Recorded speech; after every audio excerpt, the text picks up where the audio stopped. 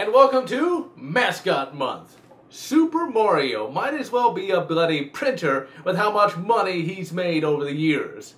Every bloody game console has always wanted the equivalent to Mario, because Mario, when he's on a console, sells that bloody console. And in the 1980s, Sega tried to create one such mascot to sell its Sega Master System. The Sega Master System was actually a development of a number of earlier consoles, and sadly, its attempt at creating a Mario clone didn't succeed all that well, as the Master System flopped in North America. But one good thing, at least, is that it was fairly successful in both Brazil and a number of European countries. So what was this mascot that was created to try to take down the great God Emperor Mario? Well, it was Alex Kidd.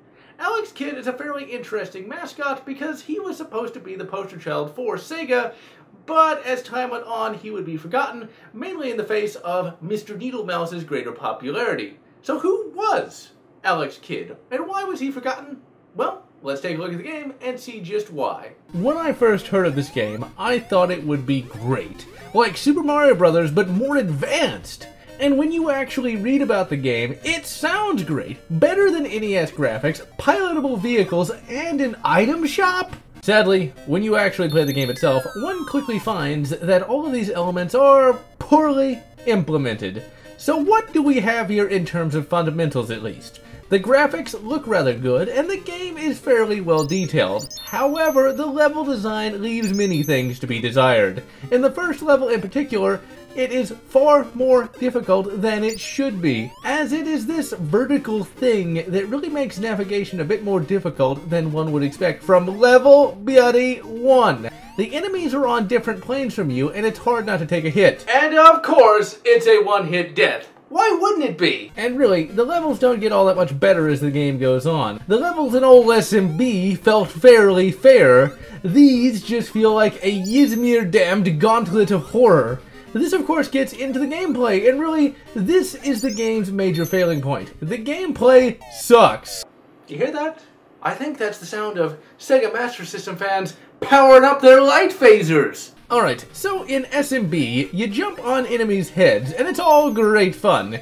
Here, you punch things with your radically oversized hand, and if you try and jump on their heads, of course, you die. So that means you have to be on the same plane as your enemy to actually attack them. This is bloody horrible and makes that first damn level that much more annoying.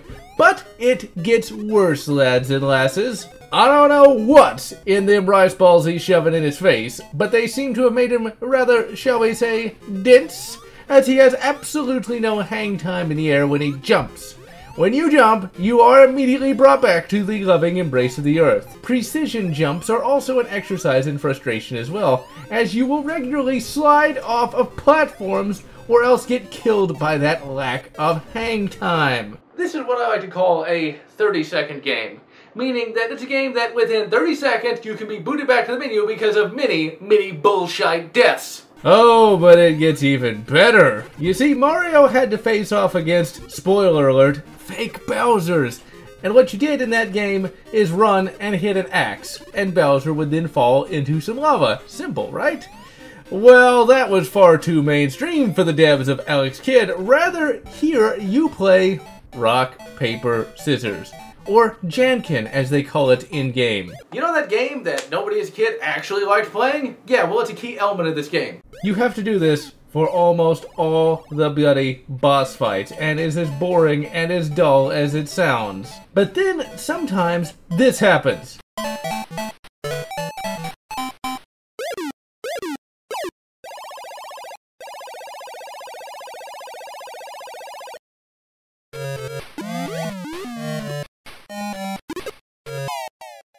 Bullshit! You gotta be fucking kidding me. Okay, if I lose, I turn to stone, because yes, when you lose, you turn to stone because he believes so much in Jankin that he has to die if he loses. But if the enemy loses, he detaches his head and attacks with it. Okay, first off, bullshit. Second off, how much sake were the developers drinking when they came up with that? We will get to the sake hallucinations that is the art of this game a little later. Remember when I said there was an item shop in the game? Yeah, well, it's one of those item shops that seems cool in theory, but in practice you will never use it because while the punch is crappy, it's still the weapon you will have with you all the time. And once you get used to it and save hundreds of times, you can get fairly adept at killing these cute little lobsters. But I don't want to kill cute lobsters. Stop being a wimp, Lotz, and kill! Really, the only item I found of any worth in this game is the fire ring, and these can be found in the game world for free.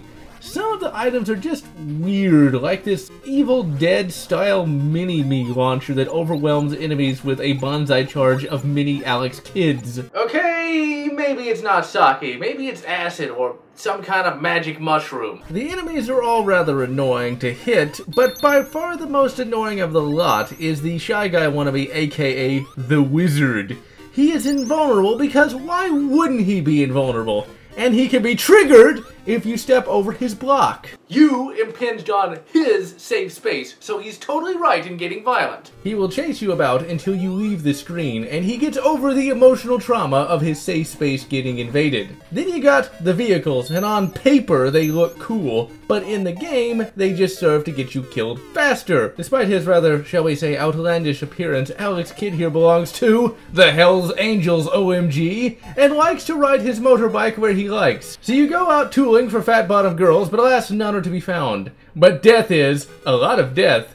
When you ride on the bike, which you like, you zoom along at about 200 miles per hour and promptly crash, and then die. And may the great space dragon save and preserve you if you make it any distance and get close to a boss, as you will hit the boss, get knocked off, and then die. The pedal copter is not much better, as the thing must be made of rice paper and pocky, as when you collide with obstacles only a couple of times, it breaks. And you then fall to your death more often than not. The copter is rather difficult to steer, as you have to constantly hit the button to stay in the air. And then in one level, you get a boat. Take a good hard look, as we are sailing on a boat.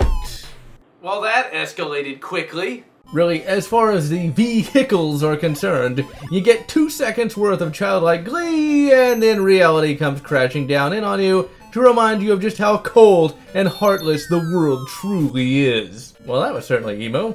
That's what this game does to you if you're not careful. One last note on the levels. Sometimes it out and out tricks you. You go into this evil castle here, these spikes come down, and you think, like any other game, you could jump on these obvious looking platforms. Go ahead, do it!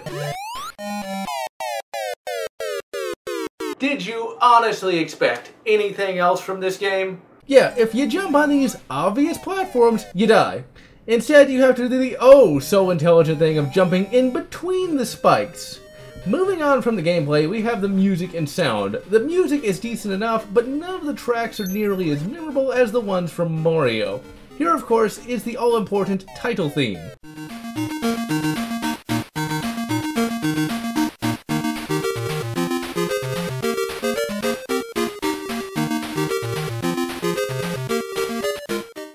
It's not a bad song, it's just a little too indistinct, and does not flow all that well, and to me at least, it becomes a little bit grating. Really, despite not liking the Jankin boss fights, the music for them sounds fairly good.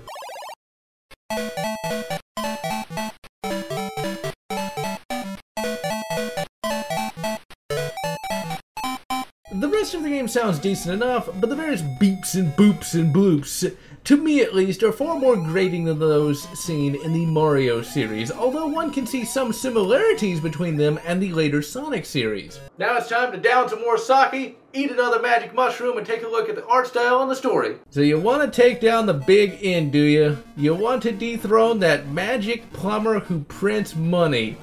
Well, if you wanted to do that, perhaps you shouldn't have had the first screen of the game be your super character stuffing his face with the rice ball. And really, what is this? What is Alex Kidd supposed to be anyway? Sure, Santa Sonic Jackson is just some kind of weird design, but at least he's pleasing to the eye, and if you're told he's a hedgehog, you can go with it. Here you have Alex Kidd. Who is this guy with his Monkey King-like face and red tracksuit? He actually kind of looks a bit like Mork from Ork. Okay, now I get the mental image of a green-painted Robin Williams screaming Scottish obscenities at Imperial Guardsmen. He doesn't look cool or anything positive. Really, poor old Alex Kidd here just looks like some random guy in a tracksuit that likes to shove rice balls down his gaping maw.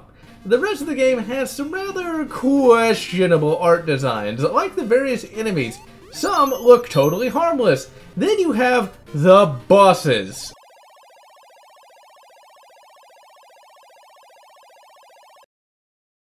Well, I know what's going to be in my nightmares this week. It's just so incongruous to the rest of the game when you have a protagonist like this and a boss like this. He looks like he should be in a bloody Splatterhouse, and all the various minions are this ugly. Just what kind of magic mushrooms were the devs on when they came up with this stuff? So the game, unlike Super Mario Bros., actually has a story, and while it is more or less the same as the theoretical story for Super Mario Bros., there are story cutscenes in the game, and it does give you that much more context for what you're doing.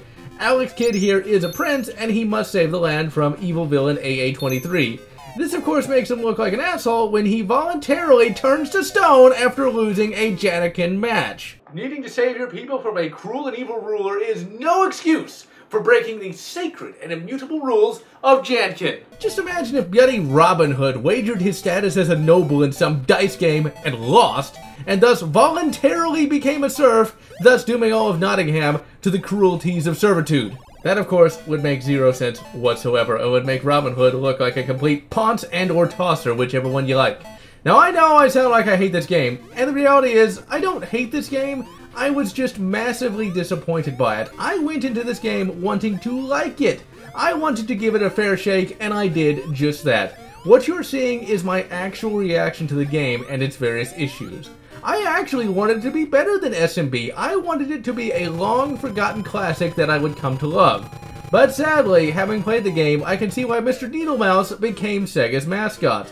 Sonic is more pleasing to the eye and is instantly recognizable. His game was much more straightforward, and overall, he was just that much more marketable. If you grew up with Alex Kidd and love the game, then good. I do not want you to think that I'm attacking you or your fandom. If I grew up with this game, odds are I would still hate it, as I would have never been able to actually get anywhere in it. But I would have had a more positive disposition to it. So in the end, it's easy to see why Mr. Needlemouse easily replaced Alex Kidd as Sega's main mascot. So do I actually recommend playing the game? Well, if it looks good to you right now, I have a feeling you're going to be very disappointed when you actually play it. If you grew up with it, I can understand why you still like it, but please keep in mind, no offense. Ultimately, Alex Kidd would be forgotten, and only the hardest of the hardcore gamers even know he exists. And so, I am GeneralLotz, wishing you good Crash Bandicoot, and wishing you good Spyro the Dragon, or whatever makes you happy. If you enjoyed my review of Alex Kidd in Miracle World, please consider subscribing, and if you can, please consider supporting me on Patreon so that I can continue to bring you these great reviews.